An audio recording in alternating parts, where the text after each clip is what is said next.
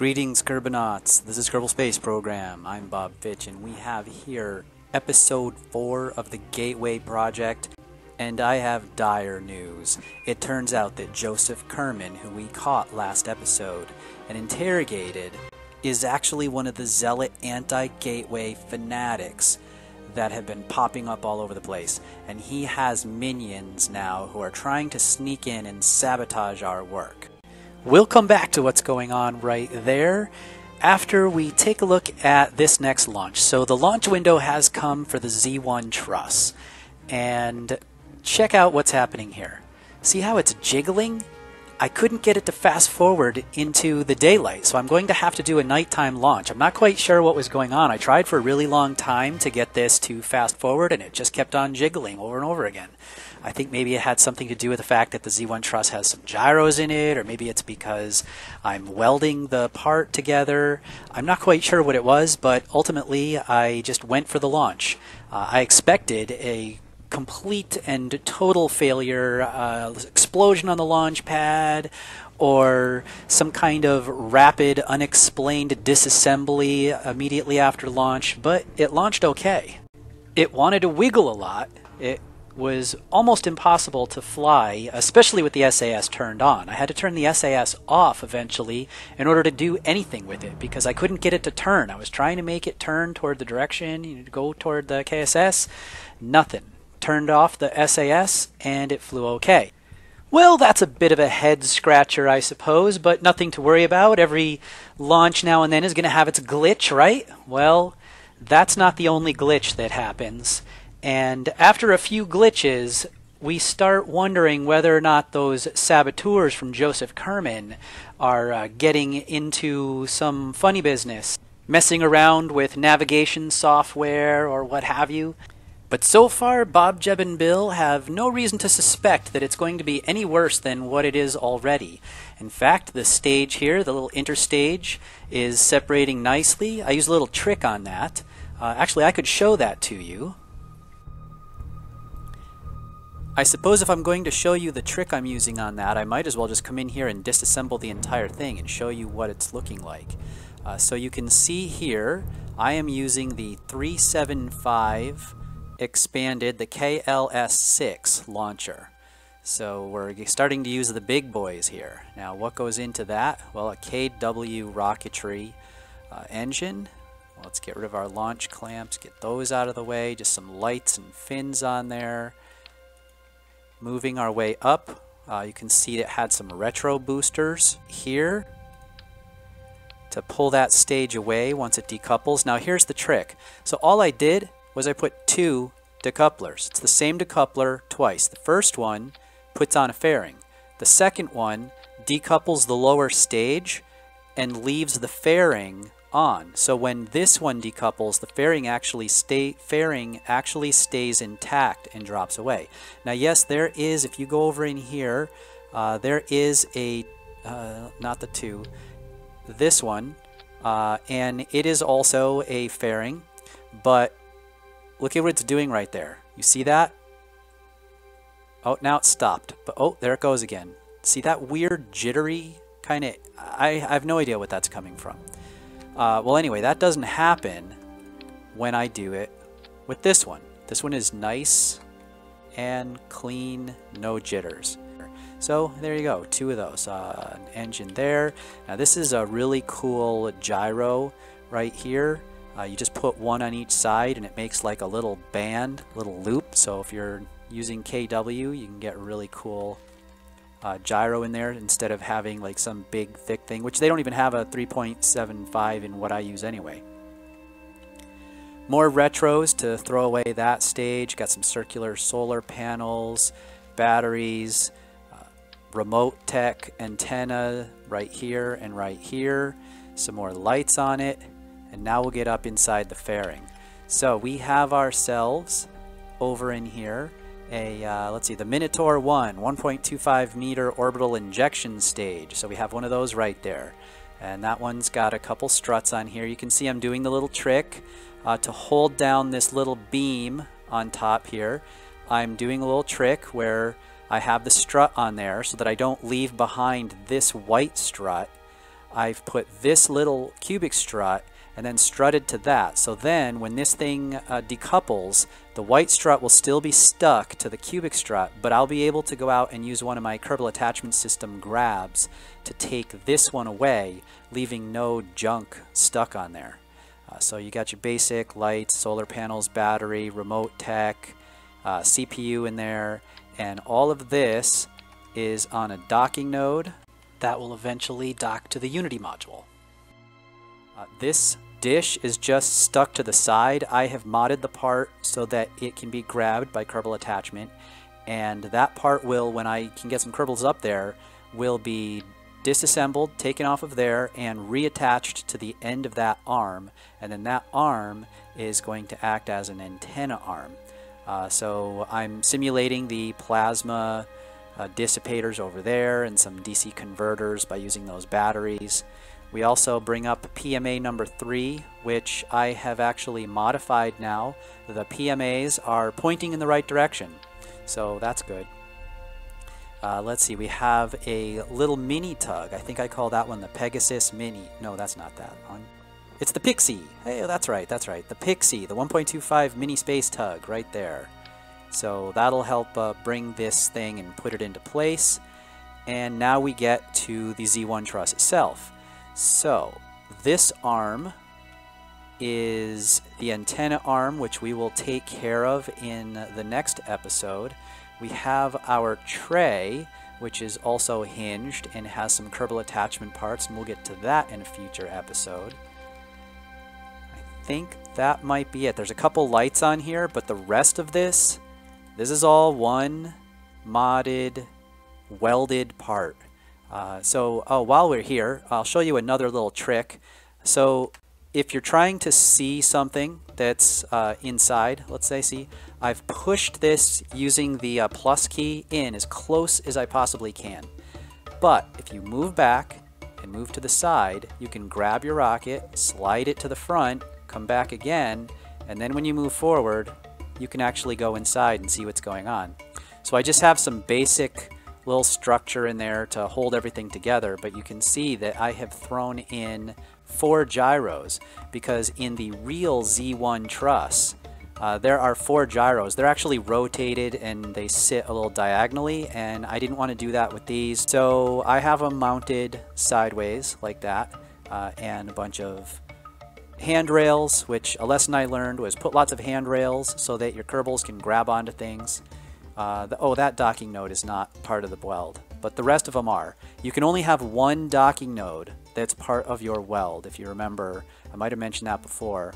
If I didn't, then know now you have to be very careful about the things that can be activated or triggered or manipulated or whatever. You can only have one of them. And so I have the one docking node, and now I've also learned the lesson that it has to be on the top, or it has to be in its normal orientation, that is. Okay, so that's it. By welding all of that stuff together, we have significantly reduced the parts on that thing.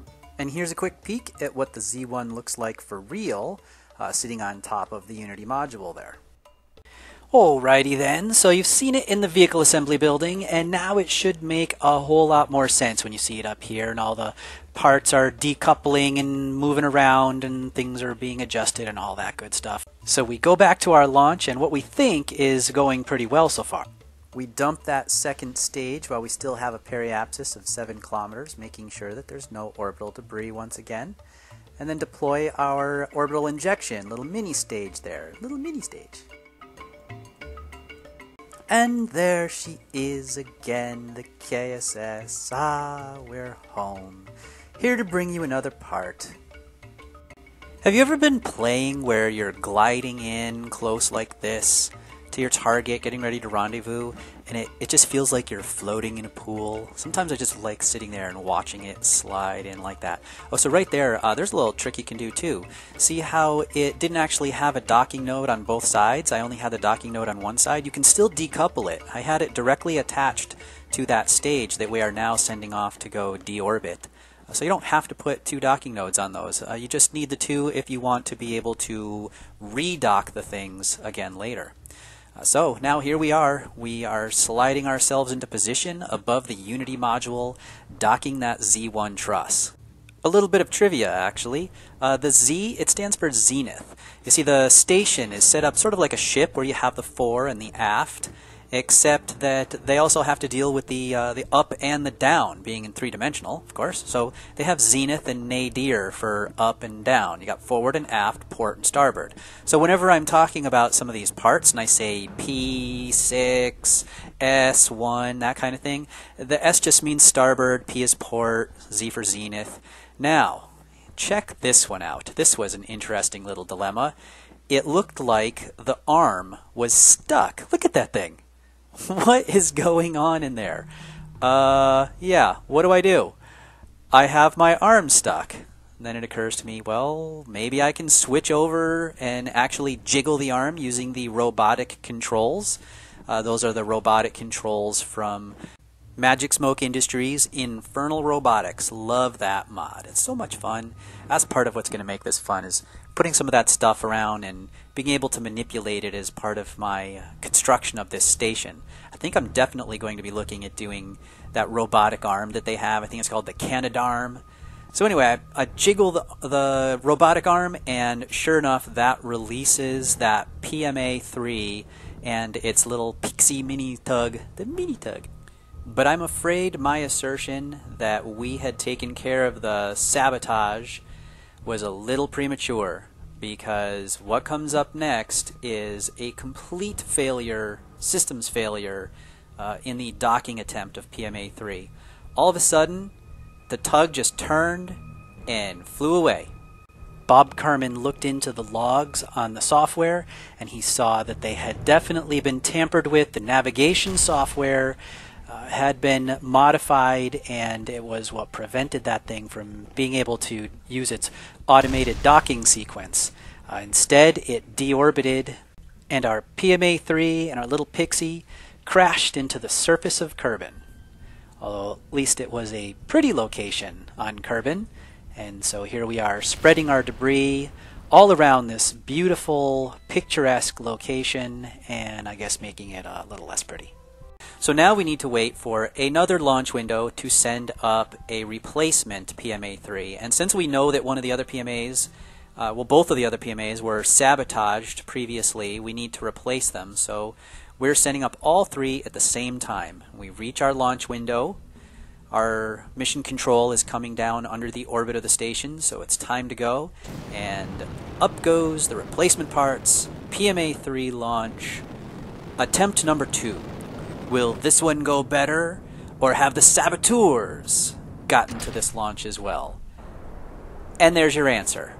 Somebody got into the programming and modified our navigation systems, or attitude control, or something. We're still investigating. However, Jebediah grabbed manual control and attempted to fly it himself, disabling all of the safeties and everything and saying, "I got this." And guess what? He's Jebediah. He knows how to fly. Look at that. So he recovers the PMA-3 launch, and we actually managed to try to get into orbit. But are there any other failures waiting on the horizon? While we wait to find out, perhaps you might have been saying to yourself, what is he talking about, Z1 Truss? Well, you know now that the Z stands for zenith, so it goes up and away. And oh, here we're coming in on the KSS. Well, that Z1 was launched in October of 2000 by a space shuttle and brought up in order to act as a docking point for one of the first of 4 large solar arrays, providing enough power so that our people could actually go up there and start populating the station. Well, back to here, you can see that we have had another mission failure.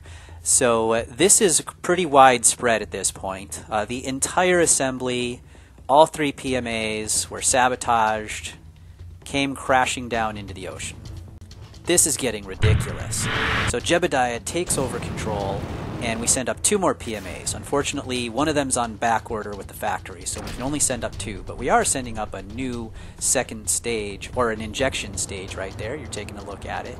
And with Jebediah at the controls this time, no automation here, we have the new PMAs sliding in and docking to the station quite successfully. Or so we thought. With so many problems plaguing the station so far, it was decided that a crew should be sent up. So Bob Kerman himself is going up to inspect the space station and see if there's any issues with it, because we've had so many sabotage attempts, and Joseph Kerman is out there somewhere. He slipped the surveillance. We have no idea where he is right now, and he could be out there planning who knows what terrible crimes. Now, instead of actually showing this launch, I'm going to switch right up to the docking point where we make contact with the station, because that's when all hell breaks loose. Oh, it looks peaceful, it looks quiet, but as soon as the inner docking ring was opened and Bob Kerman started gliding his way down into the station, Joseph Kerman's voice came on the intercom throughout the entire station, just going, ah, ah, ah, ah, ah, ah, and then this. The station's engines turned on, and it started a retro burn, sending it down into the atmosphere and destroying everything.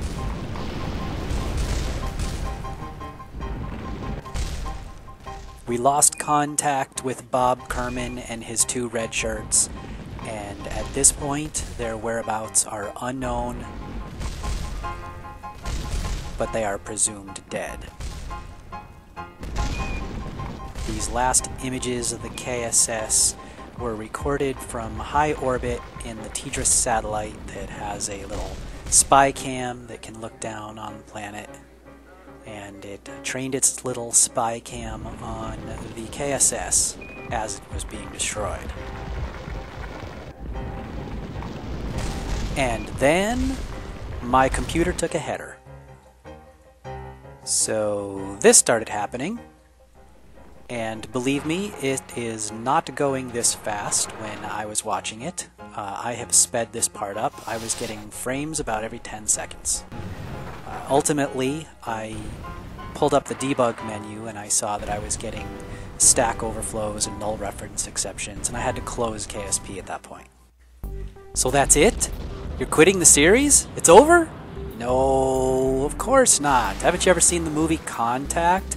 You always have two versions.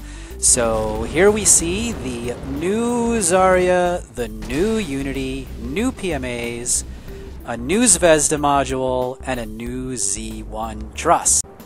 All of these versions have been looked over by Jebediah and Bill. We're still searching for Bob. Maybe there will be news about what happened to him in the next episode. So these have all been looked over, and there is no sign of any sabotage. We've increased security, we've doubled the guard. Joseph Kerman is still on the loose. We may find out what's going on with him in the next episode as well, but for now there is no news. Also in the next episode, I will probably pull the curtain back a little and tell you what really happened here. And then we will move on to the first actual crew transfer to the station and some EVA construction. So until next time, see ya, Kerbonauts!